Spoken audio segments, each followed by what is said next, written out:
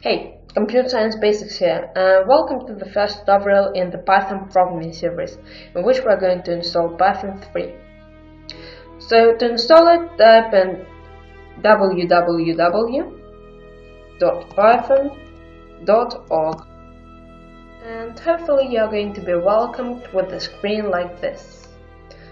To download Python, scroll down until you see the word download, and download the latest version of Python 3.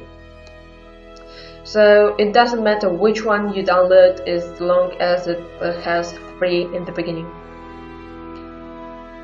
So scroll down until you see files, and choose the link that corresponds to your operating system. I myself have Windows 64-bit, so I'm going to download this version. Okay, so it's downloading. When download has been downloaded, click on it, and you're going to be welcomed with a screen like this.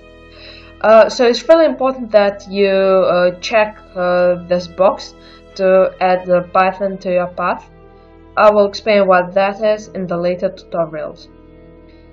So just press install now, and the setup will begin.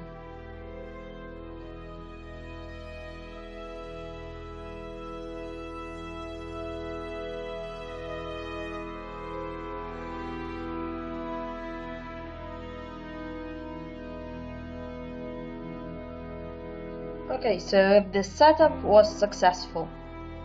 Okay, so the last thing that you need to do is disable path limits. And as soon as you've done that, the setup is finished.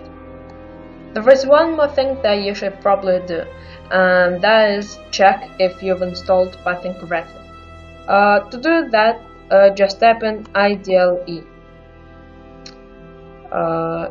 And it's